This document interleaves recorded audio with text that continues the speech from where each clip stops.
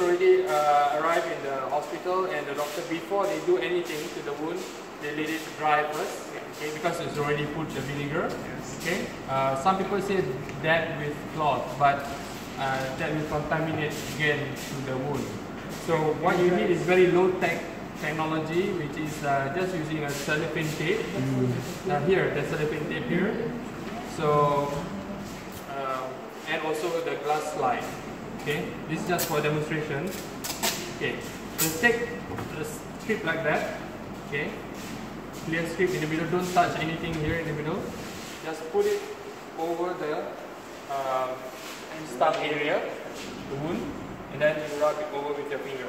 So you get good contact, no air in between. Okay, so leave it there. So after that, it's like some ladies who wants to remove the hair. So you just remove out. So you can see the area where it's in the middle, right? So then you place it straight away onto the slide in the middle. That's why the slide had tapes. Okay, try to avoid any air bubble, so you can just slide it over. I thought it was like brand new. Okay. So it is now ready to be viewed under the microscope. So maybe I don't know.